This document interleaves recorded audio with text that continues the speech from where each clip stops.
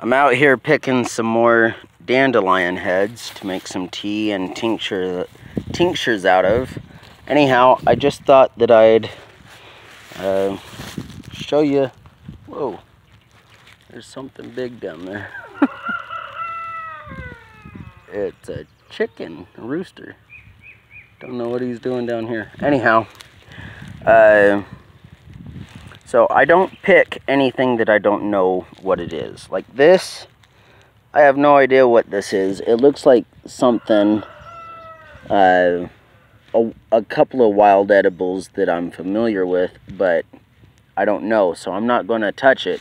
But see this, that's a dandelion. I'm okay with picking that, you know, and the greens that come along with it.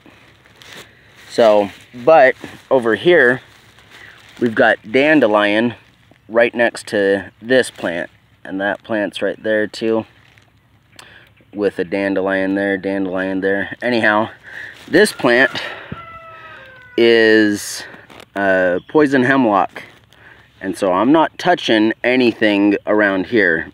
This one I did harvest, but as you can see, it's, well, I made an excuse that was far enough for me because it was a pretty big head. So, but see, like these little heads, I have no interest in with them being that close.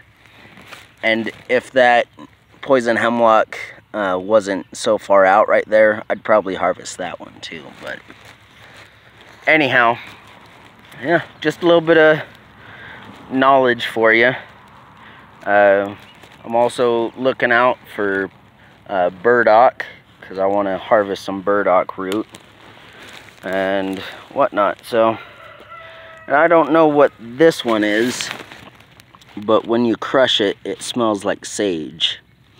So, if anyone can identify that for me, I'd appreciate it.